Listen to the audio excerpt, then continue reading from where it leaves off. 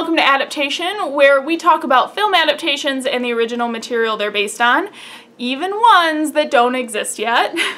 I'm Kendyl Bryant, and I am doing another Dreamcast, the last one, in fact, before we sort of reset the year and do another Adaptations We Wish Existed video. This time I am actually doing my pick, More Happy Than Not by Adam Silvera, which just happens to be super appropriate for right now because Adam Silvera had two books that released this year, and one of them released just last week. The story of More Happy Than Not is another heavy one. I seem to pick those, or Nicole picks them and then I Dreamcast them. Regardless, I end up talking to a camera about these very intense storylines. Anyway, More Happy Than Not follows Aaron, who is a teenager growing up in the Bronx, who is not only dealing with the suicide of his father, but also his own recent suicide attempt. At the beginning of the book, he just is sort of getting back to himself with the help of his girlfriend Genevieve when he meets a kid from the next neighborhood over named Thomas and starts having more than friendly feelings for him. Unfortunately, his feelings for Thomas are not accepted by his community, and so he turns to the Lateo Institute, which erases memories, and he wants them to erase not only the painful memories, but also his feelings for Thomas. And sort of as an extension of those feelings, the knowledge that he is gay. His own knowledge that he's gay, which is kind of a big question of the book, so no spoilers, I'm leaving you there. But the subject matter is why I would like to see this book get a movie, because it deals with all these complex thoughts and feelings, and it's actually a little bit more twisty of a plot than you might expect because it's combining this sort of sci-fi with a contemporary world. Of course, another reason I'd like to see it get a movie is because the cast would be predominantly actors of color, which I think we can all agree we need more of, and they would all be teenagers just starting out, so they would just shoot into, obviously it would be a brilliant movie, and they would all shoot to fame and get in more movies. That's how it works. Of course, we have to start with our main character, Aaron, who is Latino and skinny, and Thomas calls him Stretch, so I assume that he's tall. Apparently, we need more skinny Latino boys on screen because this was really hard for me to cast. I had a hard time finding him, and I think it was probably a little picky about, oh, well, he has to be skinny, you know? That was really important to me for reasons, I don't know, but it's my Dreamcast, so I get to be picky.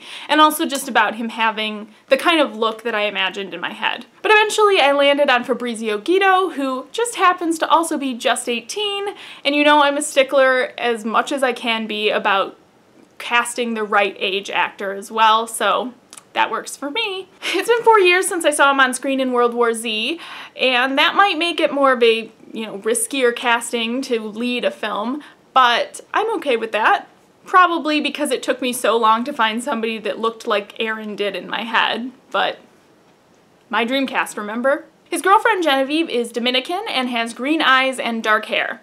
And because I only care about eye color when it's Harry Potter, that's not actually true, I just have bigger priorities sometimes. I've cast Becky G, who you probably know from the Power Rangers movie. Genevieve is an artist, and she's also pretty chill and go with the flow. And I personally think that Becky really shined in Power Rangers when her character started loosening up and feeling like more part of the team.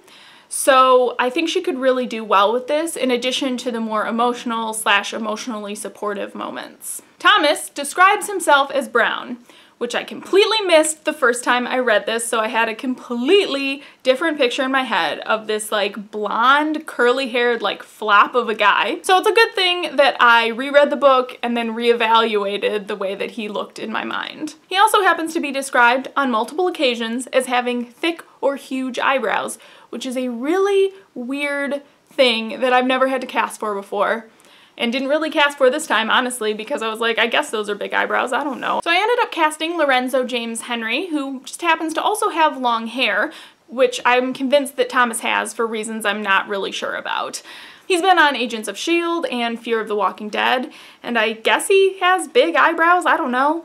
But what I was really looking for in this casting decision was somebody that I felt like was a bit of a chameleon, who you could look at and think, well, he could be a jock, or he could be a geek, or he could be a chill hippie dude, I don't know. Because I do think Thomas has that ability to just walk into a group of friends or meet a guy on the street and just instantly fit in with them.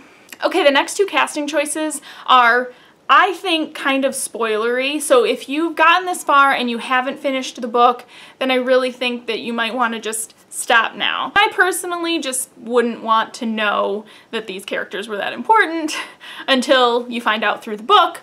So, I mean, it's up to you if you don't care about spoilers, but my suggestion is to just go away now.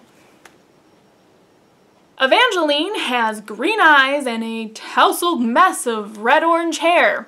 And guys, I am not casting any more redheads. I swear to God, I'm done. I'm sick of redheads. I wish I'd actually thought of this sooner, because I did look through lists and lists of redheaded actresses that I've looked through a million times before for these castings, because there is an abnormally large amount of redheads in literature.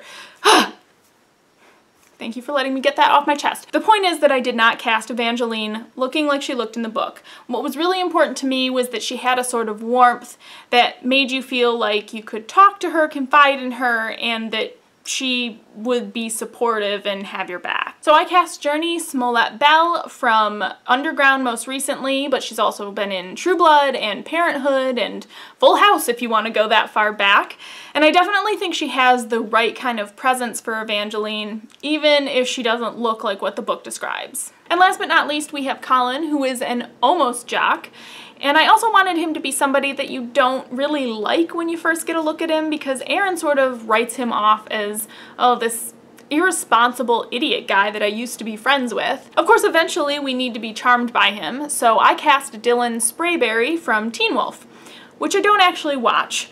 But I did watch a ton of interviews with him before I cast him, just to make sure he was what I wanted, and I personally think he's got charm in spades and would be great for Colin. So there, my dream cast. What are you gonna do? Tell me if I'm wrong in the comments. Not just about him, but of course of all of these casting choices. Also get in touch with us on social media, where we have all of those links down in the info section, and check out our podcast on iTunes. Until next time, I hope your days are more happy than not.